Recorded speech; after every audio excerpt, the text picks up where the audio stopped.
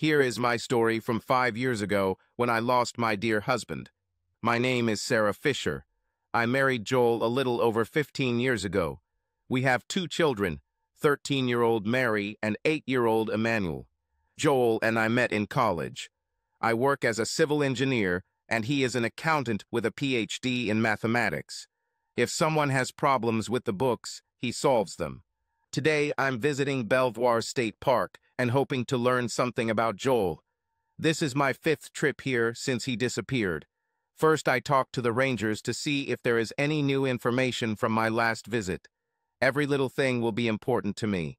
Then I go to the waterfall where he disappeared to grieve and pray for him. I miss him so much. I know that deep down he is alive because we are soul mates. Every time one of us suffers, the other feels it. I feel that he is alive and well. When I return to this wall, where I am now sitting, I feel his presence. He's somewhere nearby. I'm sure he misses me as much as I miss him. I felt his presence especially strongly last year on my 4th anniversary.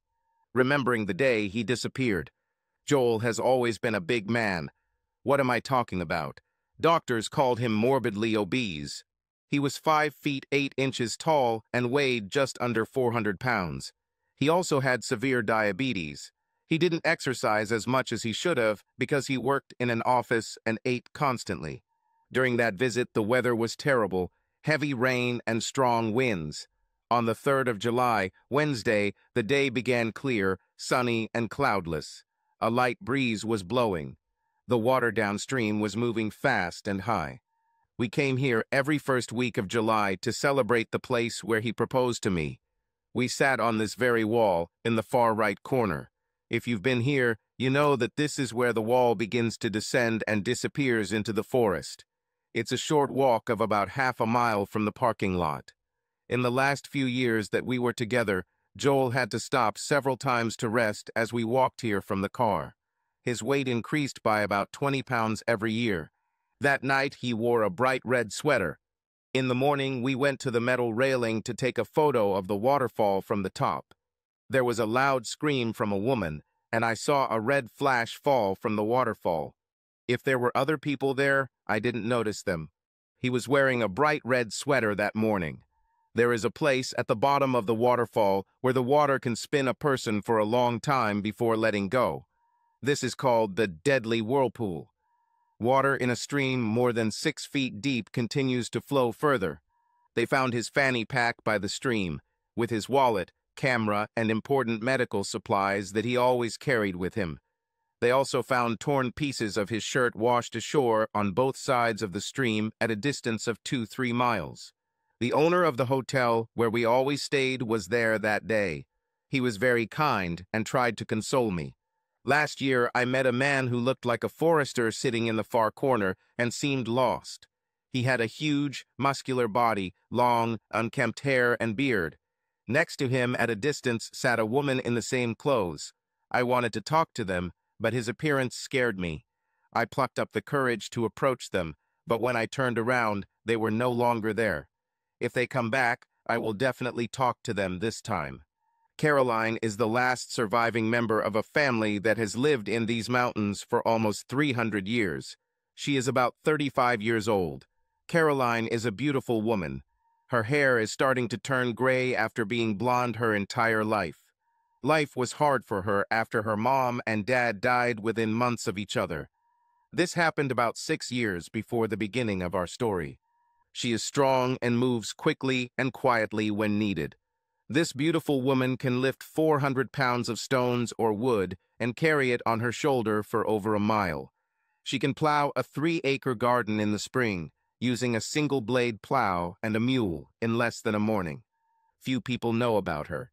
There is a neighbor down the road who takes Carolina produce and eggs into town for the farmer's market every Saturday. There is a postwoman who delivers mail every Tuesday. And there is a land office employee who accepts property tax payments every spring. She rarely goes into town. When this happens, she is almost invisible to the townspeople. She lives in the same house that the first generation of her family built from stones and logs from the nearby forest. Mom and Dad had 5 children who survived the first 3 years. All were named after nearby cities and other states or countries that the family knew of. Caroline was their last child, which many might call unexpected. Her family called her a gift from heaven. She was desired and loved. She was the only girl who survived. She was sickly as a child, but began to grow around the age of 5. After that, there was no stopping her. At 15, she was as strong as her brothers. They were all 8 years or more older than her. Her 4 brothers died early, leaving her to care for their parents. That year, she didn't have time to get to her mailbox on Tuesday and Wednesday. There was no mail on Thursday. It was the 4th of July, 5 years ago, and Caroline was walking up the path along the stream. She moved quickly and didn't make a sound.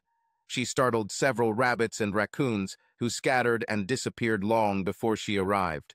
If she was hunting, she would already have them in her basket. As she continued on her way, she heard sounds she had never heard before, something like a scraping and groaning noise. They started and stopped, repeating again and again. She stepped off the path towards the water and looked down. At the bottom of the slope, there was a huge human silhouette. At first, she saw neither face nor head. Then I saw bubbles rising from underneath it. Soon the head slowly rose out of the water, making soft coughing and wheezing sounds, and the head fell back into the water. She didn't get up again. The water was higher than usual, but the wall of the bathing area made of stones would keep her there if she fell into the water. She jumped into the water and turned him over so his head was on his side, the water draining slowly. She saw no signs of breathing. She remembered a story her dad told her when she was a girl. The boy fell into the pond and drowned. The father, full of grief, ran with the child on his shoulder to the doctor in town. By the time he ran 2 miles to the doctor's office, the boy was already laughing from the crazy ride. This might work, she thought. She lifted him to the shore, jumped out of the water, and ran towards her house, holding him face down.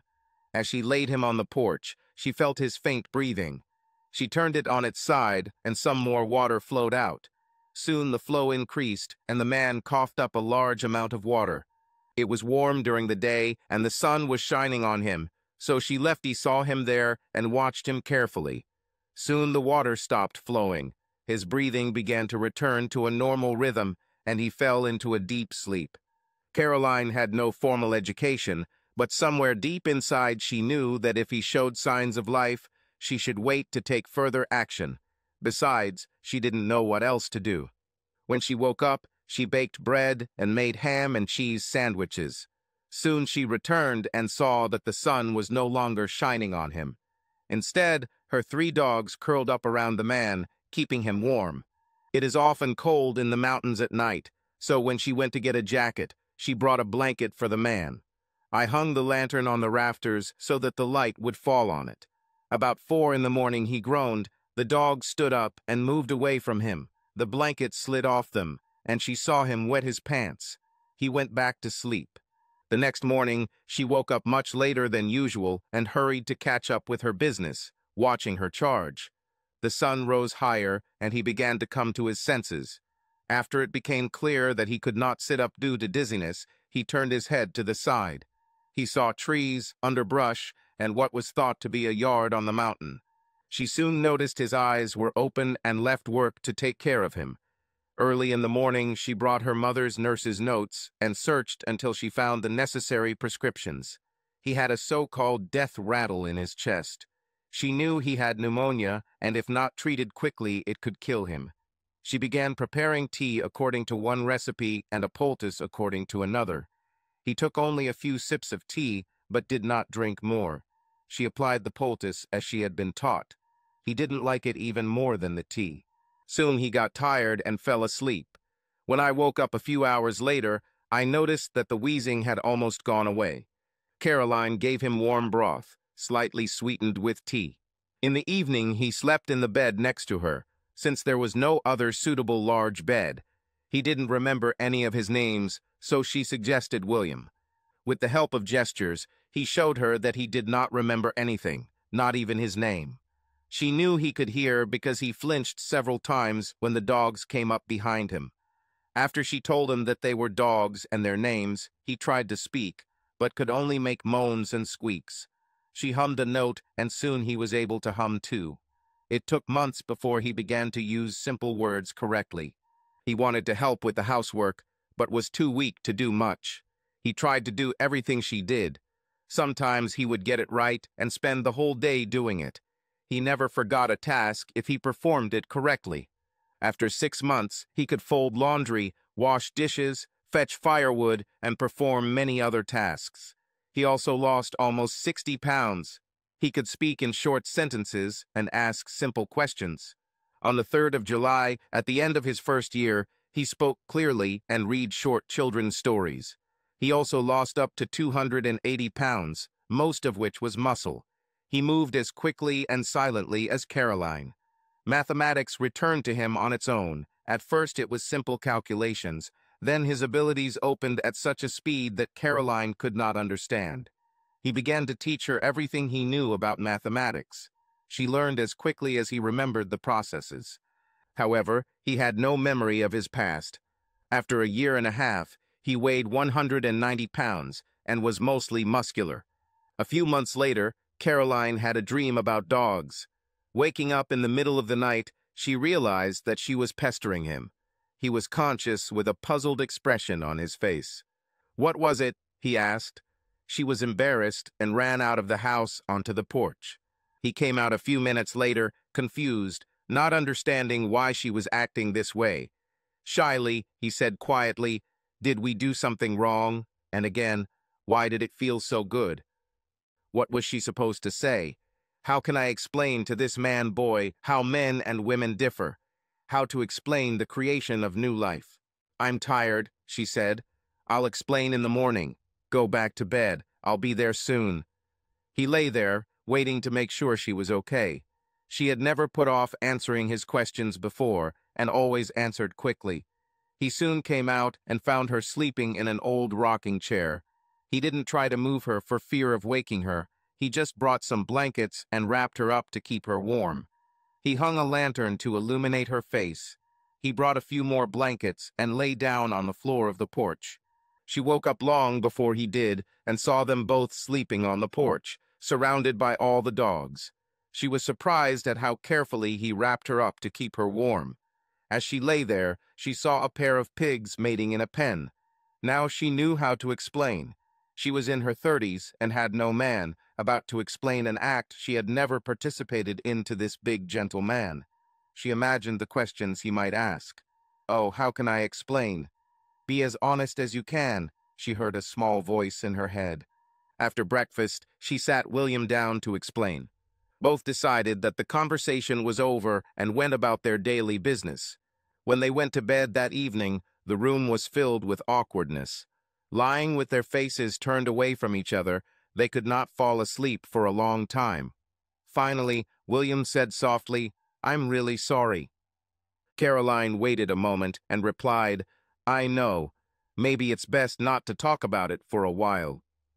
She heard a quiet answer, "Okay, I didn't want to embarrass you." Soon they were fast asleep.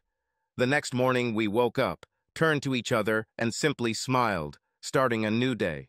At the end of the 3rd year, at the beginning of June, he told her about the feeling he had. "You said you found me at the creek bath on the 4th of July. I have a feeling that someone is looking for me at this time every year, someone from my past.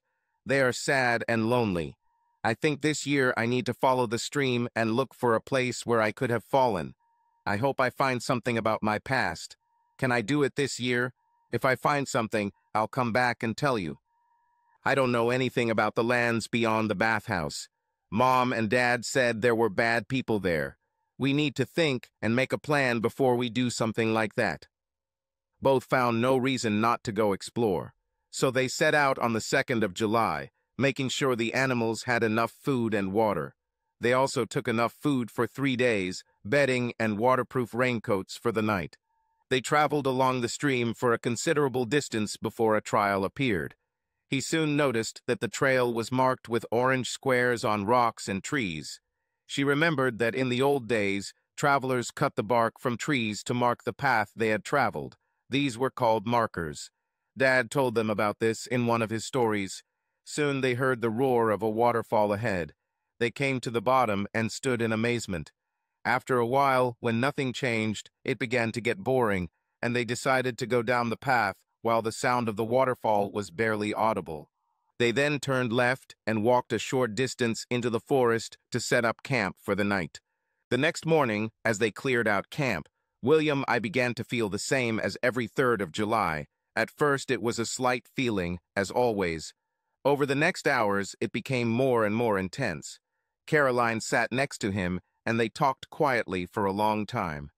When they returned to the picnic area after lunch, the feeling was very strong. Caroline moved away from him so he could concentrate. The man was confused and sad. He felt it. Who is this man? He thought. Over the next hour, most of the people left and were replaced by new ones, except for the woman sitting on the wall. Caroline walked around the stranger and soon found herself behind her. The woman sat and watched the people coming and going, their faces as they came to see the falls. It took 2 times for the woman to realize that the voice was addressed to her. Caroline spoke for the 3rd time. Today really was a beautiful day. Yes, it is, Sarah answered. Do you come here often? Their accents and sentence structure were different, but they began to understand each other as they continued to talk. Are you with that man on the other wall? Asked Sarah. Caroline replied, Let's just say William is family. It was the only way she felt she could answer honestly. Sarah knew all of Joel's relatives. She was disappointed with this answer. When she looked at him, he felt her feelings and was sad for her.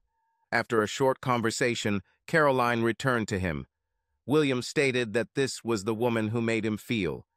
She is very upset now. She was hoping for different answers. Can we find a way to get to know her better? Sarah was on the verge of tears as she slowly stood up to leave the place. Caroline quickly stood up and followed her to the path.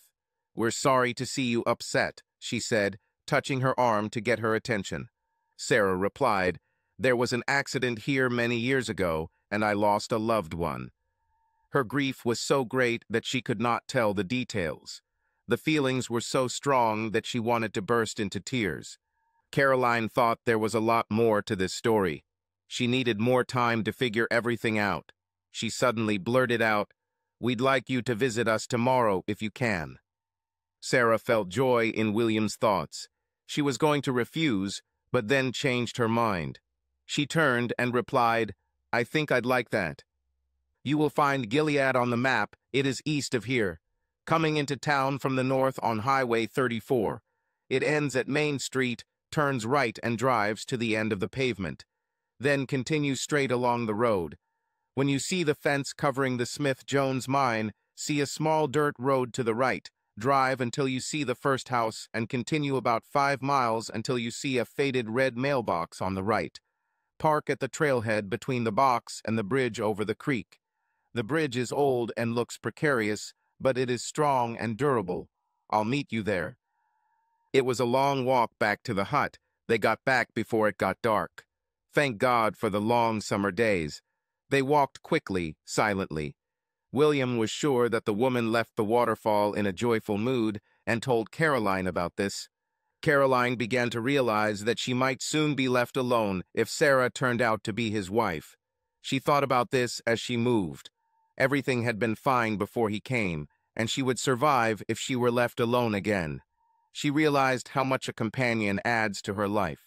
Sarah returned to her friend's hotel for the night.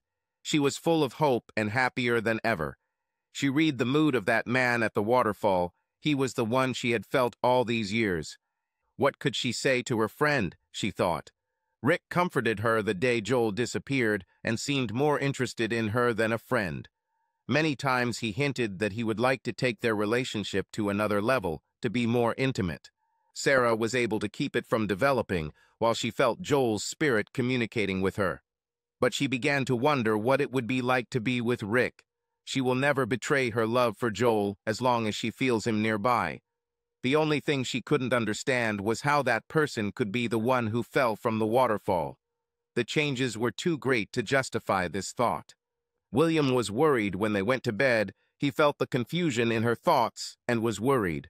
Sarah was already asleep by then, but woke up with excitement, thinking about the shy stranger and his relationship with Caroline. William and Sarah fell asleep about midnight, worrying and wondering about each other. The morning came early for Villa Three Ma and Caroline. They needed to catch up on things they had missed before their guests arrived. It had been many years since they had visitors to the cabin. Everything had to be perfect. Sarah arrived at the bridge around noon, as agreed. There was no one in sight.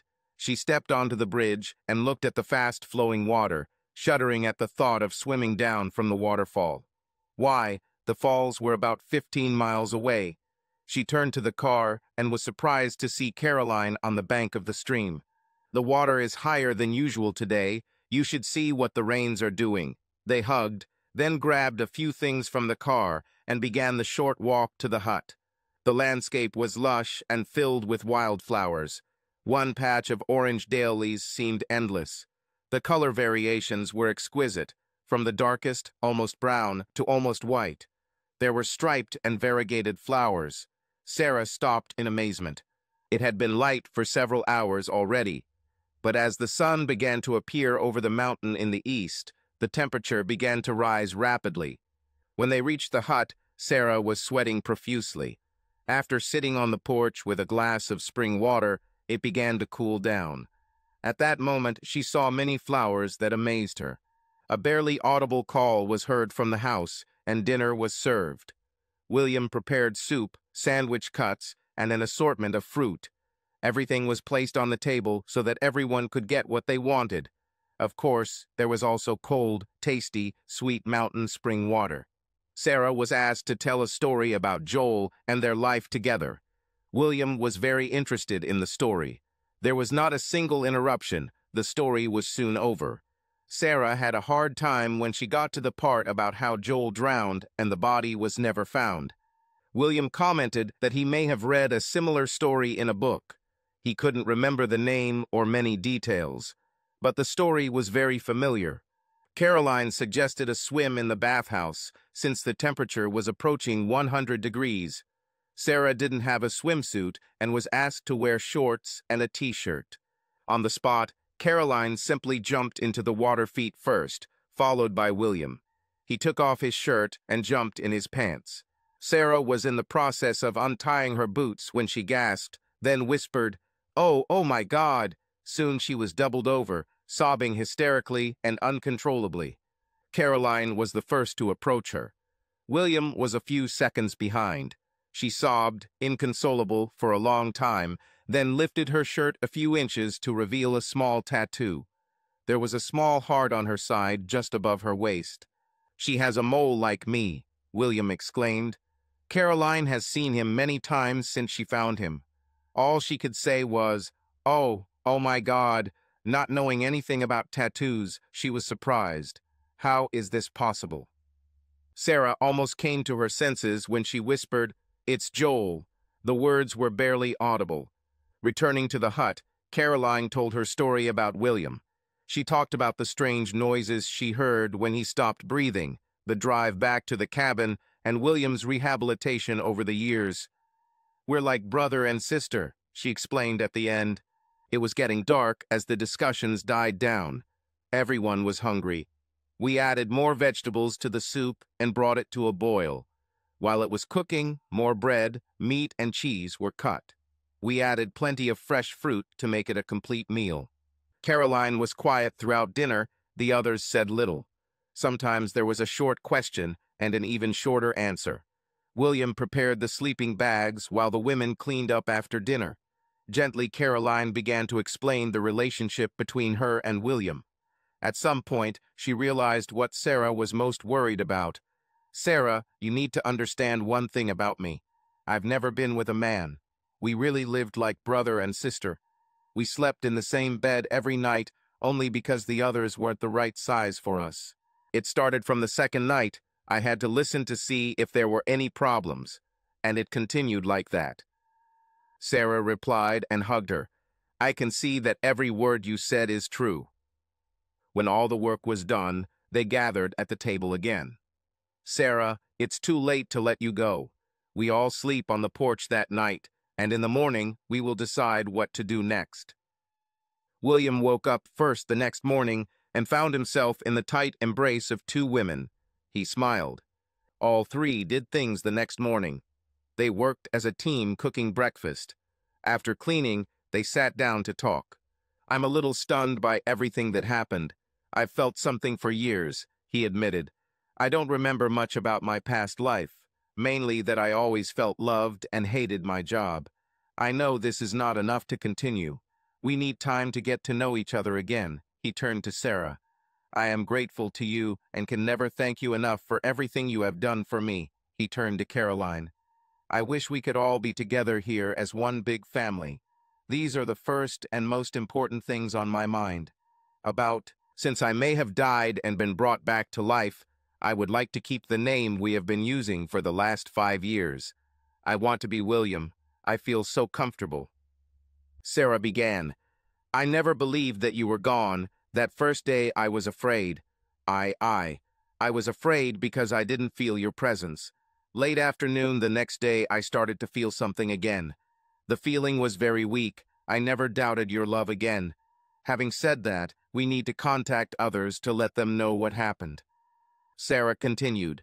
"Caroline, I will never be able to express how much I love you for saving his life. I pray that this will not be necessary, but if it is necessary, I will continue to live. To live without the person I love, who survived all this." Caroline spoke last. "I knew from the very beginning that you loved someone else. In your sleep, you whispered about your endless love. It looks like I will be the last of my kind to remain on this earth. I don't like the thought of dying alone, without comfort when I die, or having no one to continue my life in this wonderful place. We need to find a way to keep you all close as family. We need to go to the city and find someone to break the news." Sarah smiled. "We don't have to go into town. I have a phone in the car that we can use to invite them here. They will want to see the places we talk about, and I'm starting to like it here." "You mean one of those phone bags Mom and Dad had on the boat?" he asked. Sarah looked at me with questioning eyes. "Yes, but now they are much smaller. How and when did you remember this?" William just shrugged. Caroline didn't understand what they were talking about. At the car, Sarah took out her mobile phone. The others just looked in surprise. She called 911, asked to speak to the highway patrol, gave them directions to the cabin, and asked them to call the park rangers as well. The first to arrive was an ambulance from the city, with a doctor from the local hospital. A little later, 3 policemen arrived, then 2 forest rangers. A total of 9 people came. The police wanted to arrest Caroline for kidnapping until William came out onto the porch and pointed a hunting rifle at them, ordering them to drop the weapon. It was so dramatic, Sarah later told her family, laughing. Sarah also called his parents to break the news. "I don't want you to hear this on the news," she began. "I found Joel," she told his mother. She heard screaming on the other end, and an angry voice picked up the phone. "Who is it, and what did you say that scared her so much?" Patiently, she began again. "This is Sarah." "Yes, that same Sarah. Sit down." "Are you sitting down?" "Okay, I found Joel. He has that tattoo you hated so much." "Yes, that one. You need to see your mom at the doctor's after she fainted, and you all need to get a good night's sleep. Pack the kids. I'll call you in the morning with directions." "Fine." "Yes, you can bring her too." She put down the phone and smiled. "Mom and Dad are still the same." William smiled. More memories were coming back. Meanwhile, in the hut, the questions began. Sarah pulled out a copy of the report to give the police some information about the case. Then Caroline began to tell her story. Everything fell into place, explaining the disappearance and finding of Mr. Pa Joel Fisher. The forest ranger followed his reports, and everything matched. "We sent a search party down the creek to the river. The report mentions disturbed soil at the site of the bathing area. We couldn't find a path leading from there, so we assumed it was local children playing on a hot day. The only broken area led to the road and back. Some questioned whether she could carry it, which weighed nearly 400 pounds. She flushed and asked the guy, "How much do you weigh?" "About 350. Caroline picked him up so quickly that she was halfway across the yard before he realized it. She ran to the pigsty and asked if he wanted to visit them. He shook his head to indicate he didn't want to, and she ran back, carelessly tossing him onto the bottom step of the porch. She stood there, not even out of breath. "Come for a year, and I'll get you in the same shape as him," she nodded at William. Then she laughed. When everything calmed down, the doctor asked if he could examine William. William shrugged and said, "Of course." He conducted a full examination and took blood tests. William remembered some of the things that doctors before him did. "CBC and test for glycated hemoglobin," he asked. He remembered more. The doctor nodded and muttered, "and much more." After his mouth was swabbed, he asked, "DNA test?" The doctor nodded again.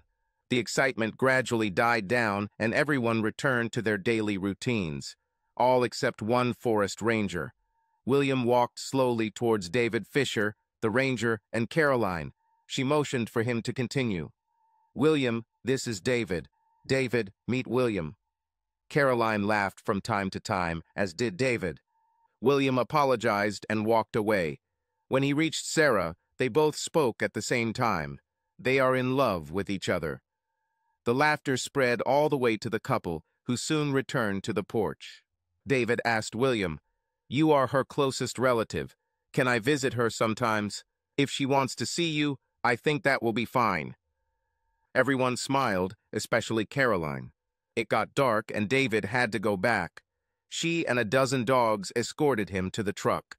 She took his hand as they approached the edge of the yard. They walked like this until they were out of sight, and probably all the way to the truck. The next morning, Sarah went to a hotel where she stayed near the park. Rick was furious about her disappearance. He began to scold her. He didn't notice how Caroline and William approached him from behind. Caroline said in a soft but firm voice, "Never talk to a lady like that, and you have no right to talk to her." He turned to Caroline to correct her as an arm slung over his shoulder and lifted him into the air. He was quickly turned around to face a huge man standing next to a woman of the same size. Realizing what had happened, he became frightened and his knees gave way. He remained standing only thanks to the hand holding him. The huge man stared into his eyes, trying to remember where he had seen this small man before. William's eyes began to turn red. His face took on an expression that would frighten the devil himself. Caroline had never heard the noise that soon came out of William's mouth. The words could make a drunken sailor blush. William hit the man. The last words he shouted were, "You are the son of a bitch who threw me from the waterfall that day." He turned to leave, Caroline stunned by his words and actions. However, she did not forget to make sure that Rick would not go anywhere. Sarah was on the phone with the police, who arrived very quickly and detained him. Swearing that he had just seen the devil in person, Rick confessed and asked to be sent to safety. After his arrest, everyone searched for William for hours and was nowhere to be found. Finally, Sarah returned to her car in tears. There she found him, sleeping like a baby in the back seat. Her sobs woke him up. He sat down with a puzzled look. Gently stroking her hand, he whispered, "What happened?" He never remembered his actions and lived the rest of his life as a very gentle man, especially loved by children and animals. They never needed to be afraid of him. When the doctor checked him, his blood pressure was barely readable, as it was still above the upper limits of the instruments, but was slowly decreasing. Rick was later found guilty by his own admission and sentenced to 10 to 15 years in state prison. 5 years later, he died, a lonely and broken man. After a few years, the hotel began to look abandoned. Taxes had not been paid for some time, and it was put up for auction. The states bought the land for next to nothing, demolished the hotel, and added 346 acres to their holdings. They eventually allowed a major chain to build a hotel on the site. The rent for the 5 acres they used more than covered the taxes on commercial land. A few days later, a long gray limousine drove slowly down the road and stopped behind Sarah's car. The path was trodden. They followed it. When they approached the hut, the children were joyfully waiting to meet their dad. They were disappointed to see only the mother and another woman sitting with a huge man who they thought was the other woman's husband. Lily snatched the leash from Emmanuel's hand and ran like an arrow straight towards the man. She jumped into his lap from about 6 feet away. Without a doubt, it was her old friend. The little white dog was still sniffing it and barking with joy. "Hello, Lily," he responded. The dog was jumping on his lap, bouncing up and down and peppering his face with kisses. Both children stopped, staring. Mary was the first to run, soon followed by Emmanuel. They both stopped a few feet away. "Dad, is this really you?" And hundreds of other questions, like machine gun fire. His crooked smile was the only thing that remained the same. As soon as he smiled, they rushed forward to surround him. How he managed to fit 2 children and a small white dancing dog on his lap remained a mystery. It took some time before things calmed down. Soon he answered all questions with the help of women. A procession of cars going up and down the road was spotted in the city. Rumors began to spread. There had been a murder in the mountains. The mafia was hiding there. Bigfoot had been seen and caught. Someone had opened a mine and found silver or gold, depending on the storyteller. Rumors reached the weekly newspaper, and a reporter was sent to get the story. In fact, it was the owner of the newspaper, since there were no other reporters. He returned a few days later with a story. The story was replicated and sent to news channels. The following year, it won a national award for urban journalism. Soon everyone in town was waving and smiling at each of the cars. When William and Sarah decided to accept Caroline's offer to live in the mountains, Mom and Dad found a house for sale and moved to the city. They were warmly received, even if they were Yankees. The doctor ran DNA tests on Mom, Dad, and both kids just to be sure. The decision was that the probability of their relationship was 99.8%. Caroline didn't know how much land she had. She only knew that she could walk for a long time before she had to return. Upon examination of the deeds, it was discovered that she had only 5,000 acres of the original 55,000 stated in the first act. Over the years, the family sold parts of the land when they needed money. Other parts disappeared due to acquisition by prescription. She was going to explore the possibility of overturning the legal decisions that took the land from her. She and her family paid all taxes during this time, so the requirement that those claiming land pay taxes was not met, even if they did pay them. Years later, courts ruled that owners must pay the fair price for the land at the time of acquisition, plus interest. If they refused, the land was returned to Caroline for her disposal. Only one person thought he could win. His belongings were taken away, and he was forcibly evicted. Nobody felt sorry for him. Caroline donated the collected funds to charity. Almost everyone benefited from this. The largest piece of land missing was the top of the mountain, which was seized by the state to create the park. Her great-grandfather reluctantly sold the land. "I have no chance of keeping it," he wrote above his signature. "The state has too much money and power to allow me to fight this." Attached to the back of the deed was a note signed by him stating that the money was to be deposited for him. The land was seized at the height of the Great Depression. He never mentioned money to his family before he died 3 years later. The initial investment continued to grow. Whoever managed the fund turned $150,000 into more than $175 million. Caroline and I promised not to tell anyone about this for a long time. The money was entirely in her name. We decided to continue living off the land, as her family had done for a long time. We also found out that years ago, when the mine was closed and no one wanted to buy it, her great-grandfather bought it at auction for the princely sum of $1,800. The taxes were a little over $200 a year. Caroline sold me the land for not much more. Sarah and I continued to work on repairing our relationship. We needed to relearn how to live together. While working on this, we also started discussing what kind of house we wanted. The children lived in the city with their grandparents during the week, and we all spent the weekends with Caroline. 6 months later, we repeated our vows. Soon after, we asked for plans to be drawn up to create a home similar to Caroline's.